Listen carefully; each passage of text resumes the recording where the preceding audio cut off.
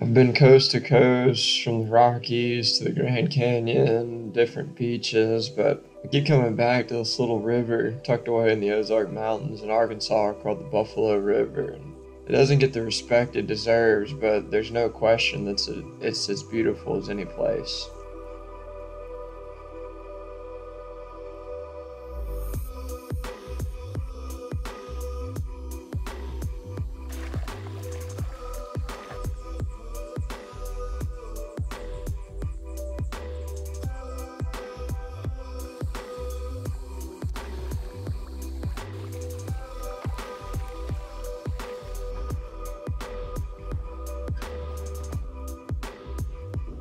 There's even an aspect of adventure when you're planning the trip. If there's too much rain and the river's too high, you can't float it because it's dangerous. If the river's too low because we don't have enough rain, you can't go because you're not going to be able to float. So when you get there, it makes it that much sweeter to be able to make a trip happen.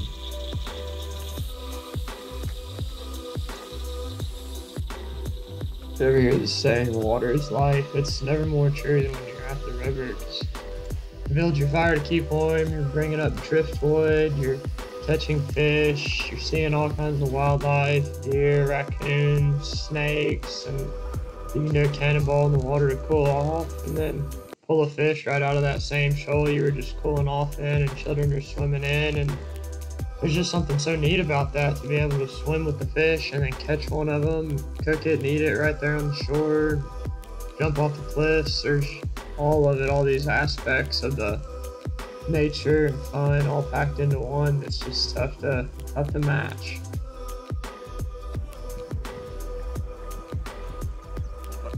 If you ever get the opportunity to do an overnight float and primitive camp on the side of the riverbank, it's something I recommend for everybody.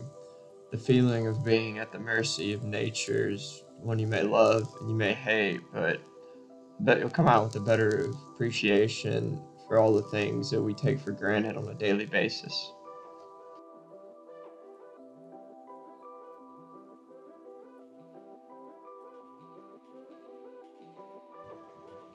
Beyond that, all the people you go with on the trip, you'll automatically have this connection for life. Because when you spend 24 hours with somebody and you can't escape them, there's this connection that doesn't just go away overnight.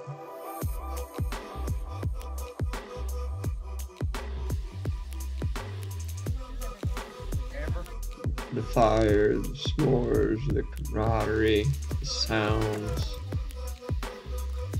every noise at night that you hear that keeps you waking up all night and not sleeping great, and then waking up and seeing a beautiful sunrise illuminating a painted rock face is just something that will keep you coming back year after year and weekend after weekend.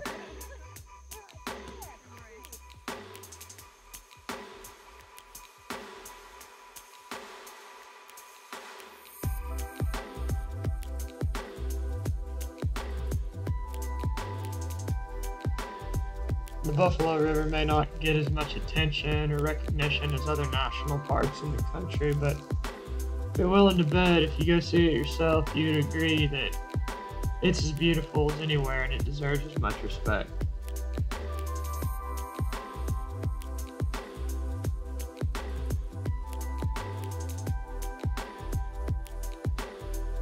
If you don't believe me, go check it out for yourself. Let me know what you think.